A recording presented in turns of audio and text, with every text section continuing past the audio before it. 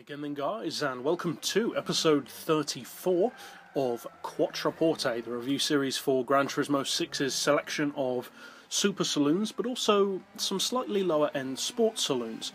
And one of the great things about super saloons, and primarily sports saloons, is that many of them are pretty good sleeper cars. They are a lot faster than they look, and in often cases a lot faster than people think they are, and a lot more competitive than people think they can be. And this vehicle, I would say, is definitely one of those. It's not as much of a sleeper car as some visually, because it's not necessarily that understated. It does, after all, have quite bright colours as standard, and a pretty large rear wing. But, in terms of what it's capable of, it's a very easy car to underestimate. And that makes it very good for an owner of this car to take advantage of that. Now, it's one of the rarer sports saloons on Gran Turismo, especially from America, to be front-wheel drive. And although that does have some downsides, it does also have some very particular advantages, such as the fact that this car, being front-wheel drive, automatically makes it one of the fastest front-wheel drive cars on Gran Turismo. The top speed on this car is around 230 or more under its own power, which is seriously impressive for a front-wheel drive super saloon slash sports saloon. Either way, that would be impressive, but for one with nowhere near the most power and on a front-wheel drive chassis. Most front-wheel drive vehicles of any category, not just sports saloons, tend to be not a strong top end. They have very good mid-range performance, especially acceleration. Off the line, there's a little bit of wheel spin usually, but top end, they're usually hampered by the fact that they're not allowed as much power on Gran Turismo as they really deserve. This car, though, is surprisingly powerful. It's powered by a 2.4 litre turbo engine, and you can actually get that engine to produce a very healthy 560 horsepower, which is roughly the same kind of power that you can get out of an Impreza or an Evo. It also puts out 486 foot-pounds of torque, which is also very impressive. The fact that it only has a front-wheel drive chassis also helps to keep the weight lower than many other sports and super saloons at 1105 kilos, and thanks to that modest weight, it puts out over 500 horsepower per tonne. And considering that this is most certainly not a super saloon, very firmly fixed in the sports saloon camp, that's a very good power-to-weight ratio to have for a sports saloon. The PP is reasonably high, not overly high, but reasonably high at 570 in its fully upgraded form, but the price is amazing.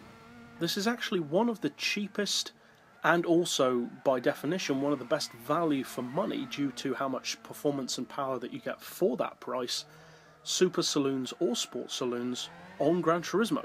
Because this car only costs just under 21,000 credits. And not only is that cheaper than most sports and super saloons by far, that's actually cheaper than many hot hatches, let alone saloons. So, is it worth buying? Well, it kind of goes without saying that it is. The top speed is excellent, the acceleration is very good, not necessarily off the line, because as you'd expect from a front-wheel drive car with so much power, it is inclined to torque steer and wheel spin heavily off the line, although that's not a chronic thing. The mid-range acceleration is excellent, probably the best point about this car, in fact, in terms of its straight-line performance. The top speed is deceptively good. The amount of power that it's given allows it to really achieve some impressive top speeds, and in some cases it can actually outrun vehicles which you would expect to be quicker. It can even outrun some race cars. It's faster for top speed, for instance, than a NASCAR. Even with a top speed biased gear setup and low aero, NASCARs aren't that amazing for top speed. They only do just over 220, around 225-ish under their own power. They can do a lot more with draft, of course, they can even get over 300, but under their own power, on a flat road, they're not as quick as you'd think they would be. And considering how much power a NASCAR, but also other cars in general, have over this Dodge SRT4, or the SRT4 as it's called on the game, it's a really impressive little car that it's as fast as it is. What about track potential though? Because obviously being a good all-round sports or super saloon, just like with any performance car, is about more than just straight line speed.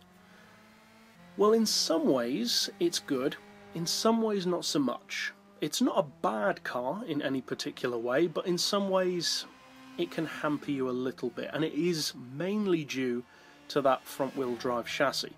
The main advantage of a front-wheel drive chassis, apart from that it helps with a low weight in general, but that's not the main advantage. The main advantage is control. You can throw a front-wheel drive car, literally throw it into a corner and not lose control. You have a phenomenal amount of driver's control which for the most part you would not get in a rear-wheel drive, or in some cases even all-wheel drive car. Stability is excellent by definition on a front-wheel drive car, and if you think about it, it's very hard to make a front-wheel drive car lose control. You really have to make that car swerve constantly to make the car spin out. And that's an excellent advantage to have, especially on tracks with grass or sand verges that are very easily to catch with one or more of your tyres, which in especially a rear-wheel drive car would make your car almost instantly inclined towards losing control, getting the tail out, possibly even spinning or drifting, which of course wastes time. In a front-wheel drive car, that rarely happens even if you do clip the grass, because you can just get it right back on track, and due to the fact that those front wheels are in effect pulling the car, whereas a rear-wheel drive car is in effect pushing the car, a front-wheel drive chassis is in effect pulling the car. Now the disadvantage is rampant wheel spin, and unfortunately that is kind of the issue with this car. It really likes to spin up those wheels, but if you're looking for an affordable and very fast sports saloon, definitely check this one out. But that's it overall for this episode. I'll see you guys next time, and as always, thanks for watching.